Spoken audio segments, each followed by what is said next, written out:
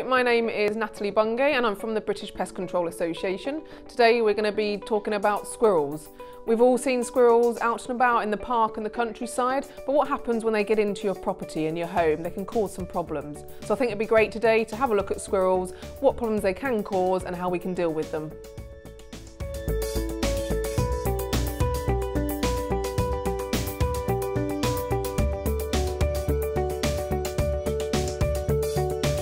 In the UK we have two species of squirrels. We've got our native red squirrel and then we've also got an invasive species, the grey squirrel. It's really important to remember that the red squirrel is protected, so they're absolutely to be left alone.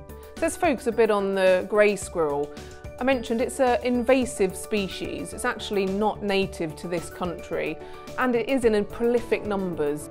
We all like seeing squirrels out and about in the parks and countryside. However, the problem with grey squirrels is that they can cause a variety of problems for us. One of those problems is that they can get into our properties and cause a lot of damage. A grey squirrel is actually a rodent by nature, so they have these strong incisor teeth of which they need to gnaw regularly. So this can cause a lot of damage in our properties when they're trying to gain access.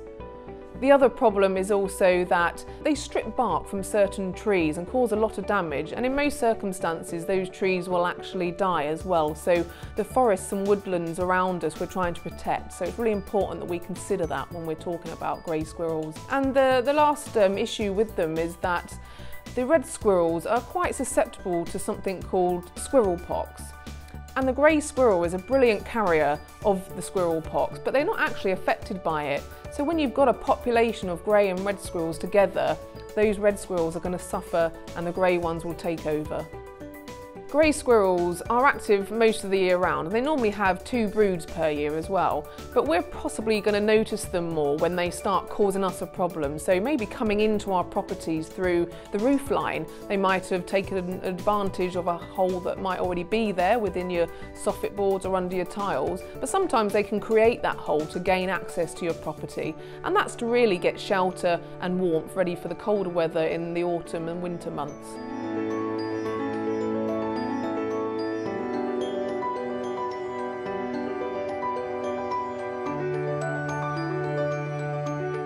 When grey squirrels enter a building, this is probably the time when you need to consider controlling them. And the reason we need to do that is because they cause a bit of damage trying to get access to the building. They may chew through soffit boards or even lift tiles up to get access. And then once they're in, they might rip up a bit of insulation, cause a bit of a mess and damage, and possibly even chew through wires that you might have up there in your cavities or your attic space. The other issue that they could cause is if one was to fall into your water tank, they're then going to contaminate it. And their droppings that they leave behind, which can be quite a lot in one space, will also cause a contamination risk. Once grey squirrels have got into a building and accessed a cavity or an attic space, it's very unlikely that they're going to go on their own. And this is because they've got a great environment for breeding and being safe. All they need to do is exit the attic every now and then just to search for a bit of food to bring it back to feed their young and themselves. The nature of grey squirrels can be quite inquisitive and quite destructive sometimes, and this natural behaviour can cause a lot of noise, especially if they're in your attic or cavities within a building.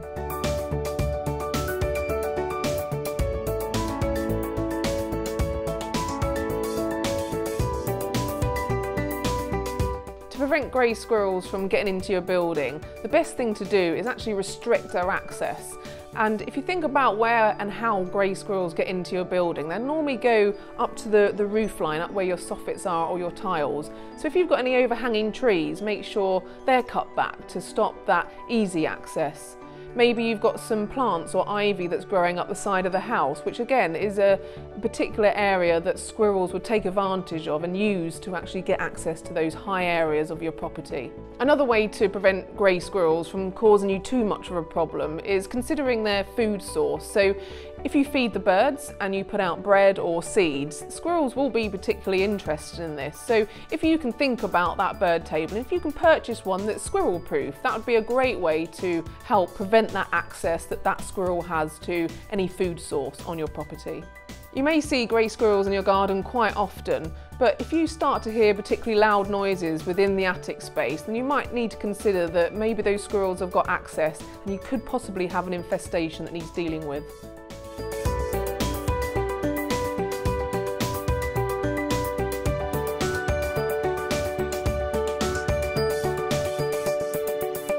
Once a grey squirrel infestation has established itself within a building, it can be really tricky to deal with it, and there's a few reasons for that. One of the reasons is that there are no amateur use poisons available, only professional users can use them. Also, there's a bit of legislation associated with the live capture of a grey squirrel. If this was to happen, then you cannot legally release it into the wild. You have to dispatch that animal because it's an invasive species and not native to the UK. Another thing to consider when it comes to controlling grey squirrels is that we can use traps that kill them instantly and humanely. However, it's really important to remember that the traditional rat traps or breakback traps that you can buy in many stores around the country are not authorised to be used on grey squirrels, and it could actually cause them a fair bit of suffering. There are specific traps, spring traps, that are authorised legally for the use on grey squirrels, and it's only a professional that will have the access and the information on those traps. We strongly advise that you do not attempt to treat squirrels yourself.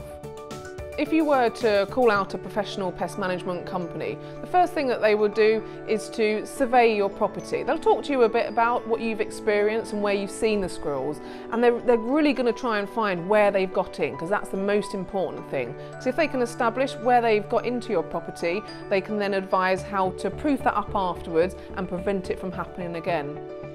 They will also then decide on what treatment strategy they're going to approach this with. As I said, it will vary between traps and possibly some poison if they think it's necessary. Once the pest professional has decided what they're going to do and implemented all of their actions, they'll give you a detailed report on exactly what they've done, and then also give you an expectation for follow-up visits, just so that they can see how their work is going and that the infestation is being controlled. To find a professional pest management company to deal with your squirrel infestation, you can use the BPCA Find a Pest Controller tool. All you need to do is enter your postcode, and then you'll be presented with a list of professional pest management companies in your area, and you can be sure that they're trained, trusted and audited by BPCA. For more information about squirrels, please visit bpca.org.uk/squirrels. If you need a pest management company, then find a local member at bpca.org.uk/find. Alternatively, you can call our 24/7 helpline on 01332 294 288.